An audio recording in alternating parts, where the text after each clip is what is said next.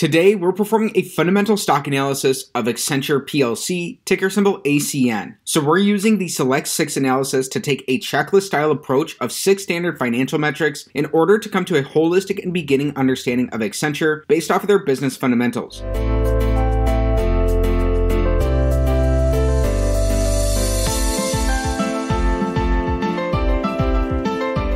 Accenture is currently trading for exactly $250 per share. Over the past year, their stock price is down about 22%. This is underperforming the S&P 500 over this period. Over the last 5 years, Accenture is compounding their stock price at a rate of about 10% annually. Over the last 10 years, Accenture's stock price is compounding at 13% annually. And going back prior to the global financial crisis, Accenture's stock price is compounding at a rate of just under 14% annually. So they've been doing this over the past 18 years. Accenture also pays out a dividend yield, and their average dividend yield throughout this time frame would be in addition to these compounded annual returns. Currently, Accenture has a 1.67% dividend yield, so that's about in line with the S&P 500. Accenture is trading for only $7 above their 52-week low. The business is down more than $90 from their 52-week high. Accenture is a very large business. They have a $147 billion market cap. For more background about the business, Accenture is a leading global IT services firm that provides consulting, strategy, and technology and operational services. These services run the gambit from aiding enterprises with digital transformation, to procurement services, to software system integration. The company provides its IT offerings to a variety of sectors, including communications, media and technology, financial services, health and public services, consumer products, and resources. Accenture employs just under 500,000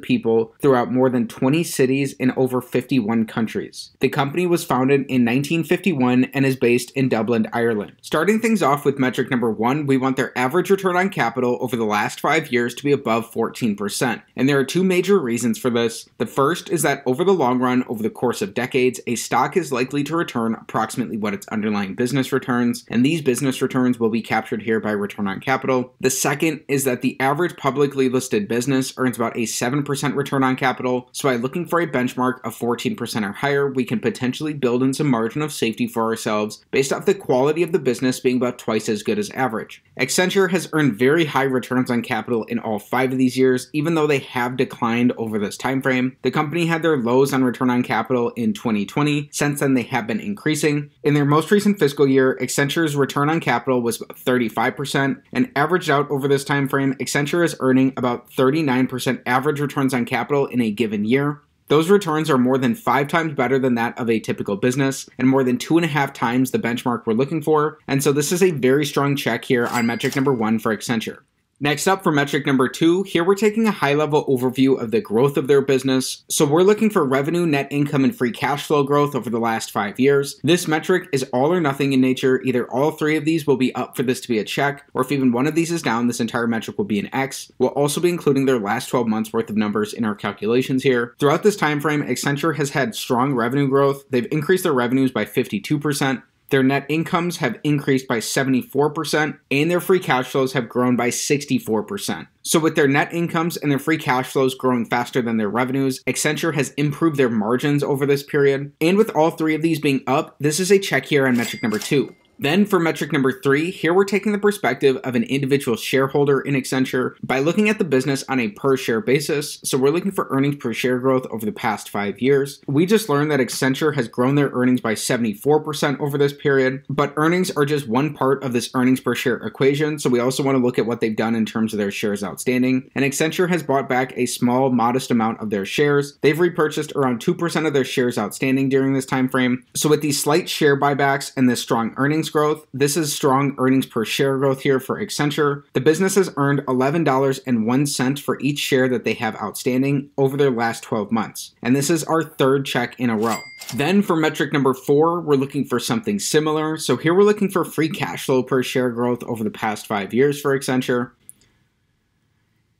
Very similar to their very similar story to their earnings per share. We learned that Accenture has grown their free cash flows and they've had these slight share buybacks. So this is strong free cash flow per share growth for the company. Over their last 12 months, Accenture has produced $14.03 for each share that they've had outstanding. And this is another check here on metric number 4, meaning that so far we are a perfect 4 for 4 through our first 4 metrics. There's still one vital piece missing of what we've covered so far. So you might think that nailing above average returns on capital and having strong growth in their business is the key to being a wonderful business, but we haven't touched on the one thing that I believe sets truly wonderful businesses apart, which is having those characteristics without using a lot of debt. So for metric number 5, we want their net debt, which is their total debt minus their cash and their short-term investments, to be below the amount of free cash flow that Accenture has produced over their last 5 years. And this is because we don't want to be investing in overly levered businesses, because during economic downturns, it's overly levered businesses that are likely at the greatest risk of poor outcomes. So Accenture has had negative net debt in all 5 of these years, meaning that after paying off all of their debt, the company is actually left over with this cash cushion on their balance sheet. Accenture has reduced their net debt position from their most recent fiscal year until today. So currently the business has about $2.6 billion of cash left over after paying off their debt. And Accenture has been strongly cash flow generative in all 5 of these years, growing their cash flows throughout, meaning that this is a strong check here on metric number 5. Over the past 5 years, Accenture has produced $28.7 billion worth of free cash flow, and over their last 12 months, the business has produced about $8.9 billion worth of free cash flow. So Accenture looks like it is strongly cash flow generative and has this strong cash cushion. With another check here on metric number 5, we're still perfect, and so we want to find out if Accenture has what it takes to go a perfect 6 for 6 on our Select 6 analysis.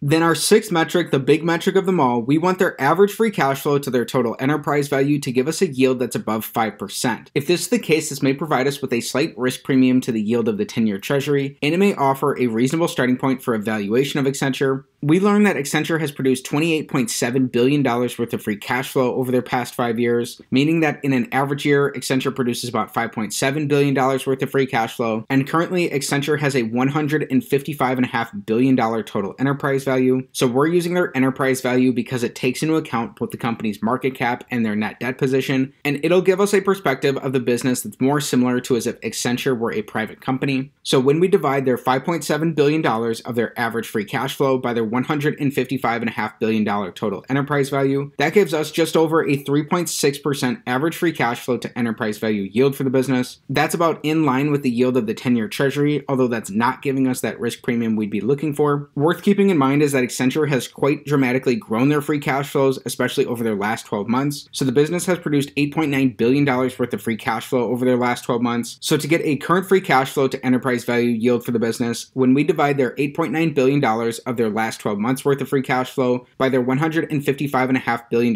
total enterprise value, that gives us just over a 5.7% current free cash flow to enterprise value yield for Accenture. So that would be above that risk premium we'd ideally be seeking on a current basis of the business. However, because their average free cash flows are coming in here just at the yield of the 10-year treasury, this is going to be an X still on metric number 6, but it's interesting that on a current and an average basis, this is split here for Accenture. We've got one bonus metric to cover, and then we'll want to perform a discounted cash flow analysis to come to a more concrete potential intrinsic value for Accenture. Keep in mind that this is not financial advice, and this is not a buy or sell recommendation of any security. While these metrics are simple, when they're combined together, they can be very powerful. For our bonus, here we're taking a look at Accenture's dividend profile. So Accenture currently pays out a 1.67% dividend yield, which is about in line with the yield that you'd be receiving from an S&P 500 ETF. However, we still want to look at the business to see whether their dividends are healthy and supported by their free cash flows because of the type of business that Accenture is. And in all 5 of these years, not only has Accenture grown their dividend payouts, they've also grown their free cash flows, and they've very healthily and very easily supported their dividend payouts throughout. Accenture has maintained a very modest dividend payout ratio, and it would seem like even though this is a snapshot of their past 5 years of performance and it's no guarantee for the future, that Accenture's dividends look like they are very healthy and well supported, potentially making them very sustainable into the future.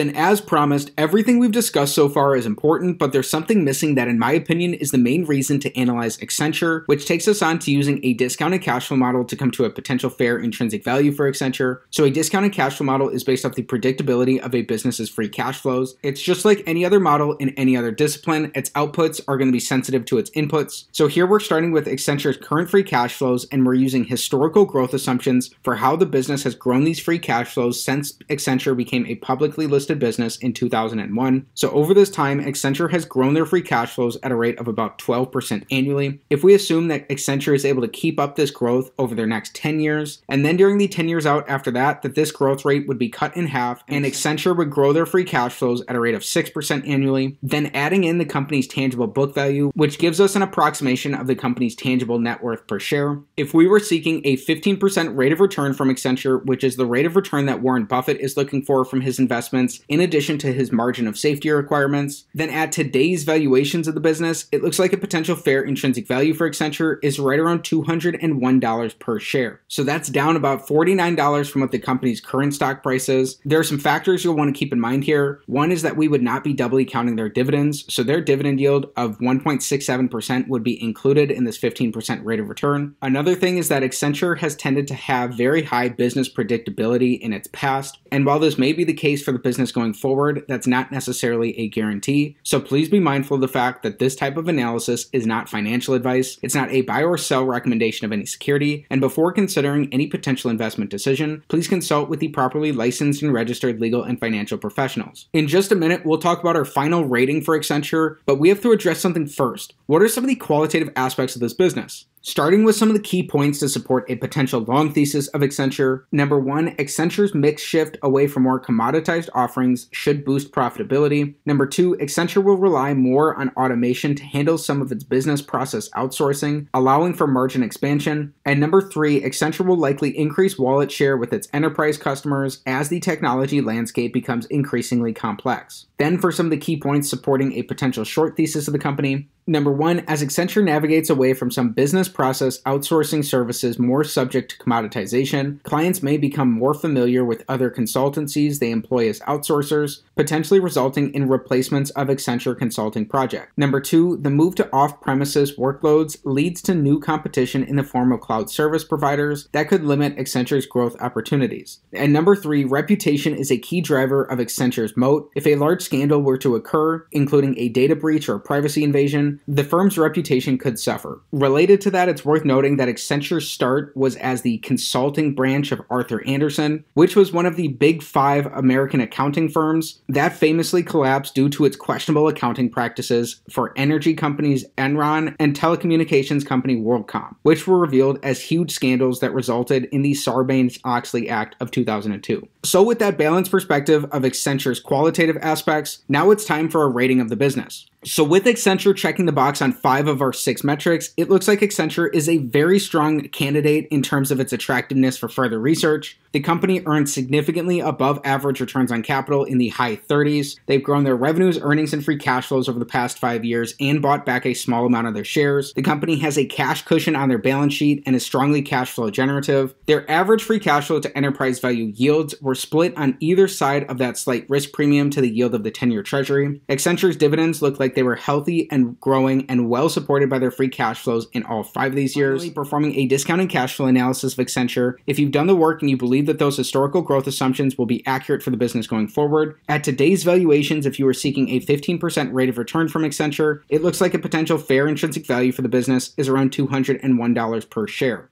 So Accenture last traded near those levels in spring of 2020. It's worth reiterating, however, that this type of analysis is not financial advice, it's not a buy or sell recommendation of any security, and before considering any potential investment decision, please consult with your financial advisor. Instead, this analysis serves as a beginning and holistic understanding to help you determine whether it's worth your time and energy to dig in and learn more about Accenture. So with that said, we performed a fundamental analysis of Accenture PLC, ticker symbol ACN, which we looked at today because it's near its 52-week lows and it's consistently outperformed the S&P 500 over the past 20 years or so. With Accenture checking the box on 5 of our 6 metrics, it looks like they're a very strong candidate for research. And if you enjoyed today's video, please be sure to like the video, subscribe to the channel for more stock analysis videos, and comment down below what business you want me to take a look at next time. Thanks for learning about Accenture with me, and have a great day.